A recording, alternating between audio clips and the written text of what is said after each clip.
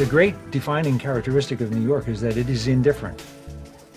It is a great indifference to everybody and everything. New York doesn't get excited about anything. You know, Wall Street is here, who cares? Broadway theater is here, who cares? All of television is here, who cares? One thing after another, the fashion industry is here, who cares? You know, Hollywood gets so excited about the fact that they make movies, who cares? And Chicago gets so excited about the fact that they've got some banks, big deal.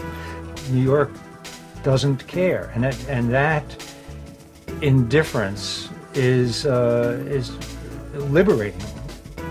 It means you can do anything with New York you want, and New York doesn't care. So for that article, I said that you know, one of the questions that was being asked was, if New York City itself were a character in a mystery novel, what would that character be? And I said it wouldn't be the detective, because the detective cares who killed, and New York doesn't care.